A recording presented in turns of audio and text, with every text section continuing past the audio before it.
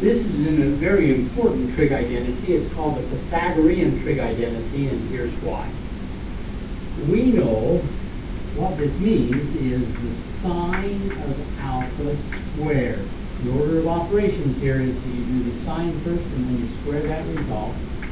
And this is the cosine of alpha squared. And that's going to be equal to 1. And here's why. The sine is defined as that opposite over the hypotenuse. So this is opposite over hypotenuse squared. This one is adjacent over hypotenuse squared. And we're going to try and show that that's equal to 1. Now, look at the right triangle. These are associated with opposite, hypotenuse, adjacent. And here's what we know. Adjacent squared plus the opposite squared is equal to the hypotenuse squared. Okay, now this means that we've got the opposite squared over the hypotenuse squared plus the adjacent squared over the hypotenuse squared. That's got a common denominator, so it's going to be the hypotenuse squared on the bottom, and on top I've got the opposite squared plus the adjacent squared, and because of the Pythagorean theorem, I know that that much is equal to the hypotenuse squared. So this is the hypotenuse squared divided by the hypotenuse squared, and that's why we know this is equal to 1. There are two other Pythagorean identities that are really equivalent to this one and come from this one directly.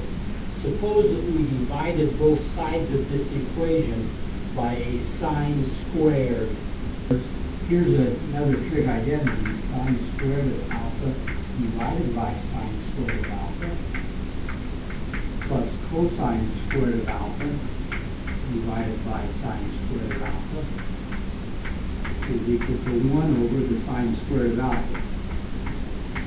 And what we get here is a 1 plus a cotangent squared of alpha and a cosecant squared of alpha. So that's our second Pythagorean trig identity.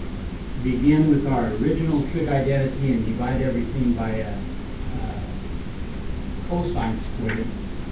At that point you get a tangent squared, and you see where it's coming from, plus 1 is equal to 1 over a cosine squared will be a secant squared. The important thing to realize here is that you can know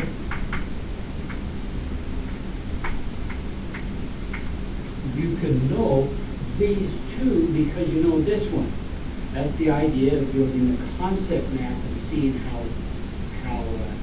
some ideas flow from other ideas.